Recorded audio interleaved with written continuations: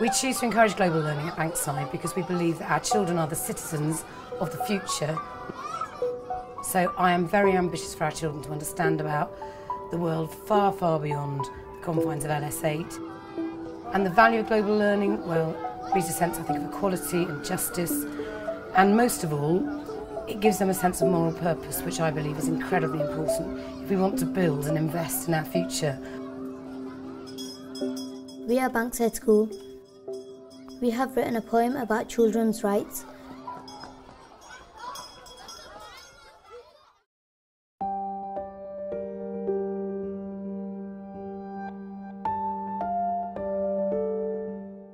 Children's rights.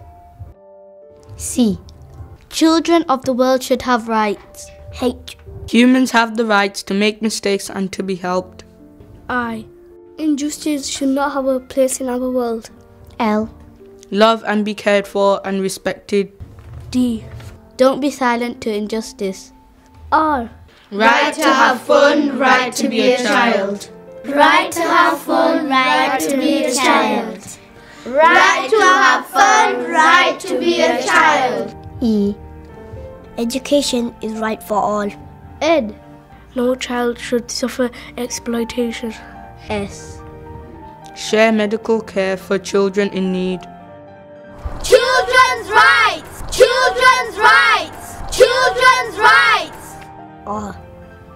Racism has no place in our world. I. I, you and we will speak up for global injustice. G.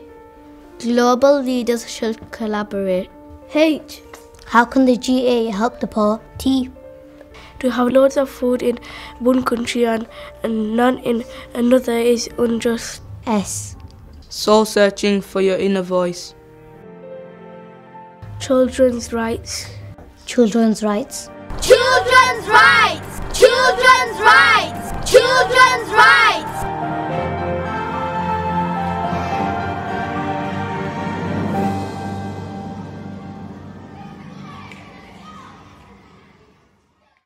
Because we place such value on global learning at Bankside, we deliver it via direct curriculum delivery, so all the school courses around PSHCE have elements of global learning. Children's rights are for every child in the world. We hope our poem will inspire your school to write a global learning charter. This charter will show how your school is committed to pupils learning about the United Nations Convention on the Rights of the Child. This will support your school's anti-racist, fair trade and international schools work. It promotes the role of the global education, which develops knowledge and understanding skills, values and attitude across 8 concepts of global citizenship, how we can become informed, active and responsible global citizens. Social justice, how and why social justice is important to sustainable development and the improved welfare of all people. Sustainable development, the need to have a good quality of life now without damaging the planet for future generations. Human rights, knowing about universal human rights and responsibilities and some of the international safeguards that exist. Conflict resolution, understanding the nature of conflicts and how they impact development, also understanding why conflicts need to be resolved and peace and harmony needs to be promoted.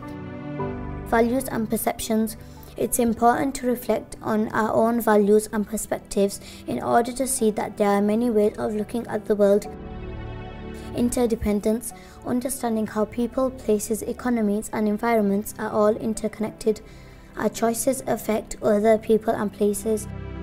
Diversity, appreciating the similarities and differences between people everywhere and learning to value diversity.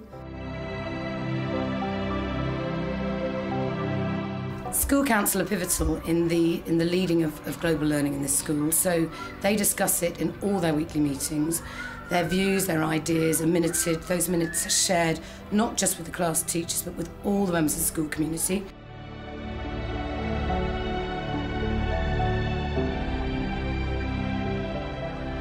I want the children at Bankside to be loud and proud and I also want them to shine. So to give them this platform of global learning as a place in which they can quite literally make contact with very important people, people who work in politics, people who work in campaigning, I think that is a platform for success. So the impact is it creates confident children, because I want to have children leaving the school have a real sense of self, a real sense of purpose. And if they do that, you know what? Our standards go up, we get good Ofsteds, so I'm a very happy head teacher all round. Many schools are making sure that global learning is embedded across the curriculum. This means pupils have a deeper understanding and experience of what it means to be a global citizen. Both secondary and primary schools are involving their pupils to teach each other about the global issues. Support and opportunities are available to your school through CPD, tailor-made training, international curriculum support, resources, workshops and peer education toolkits. Thank you for watching.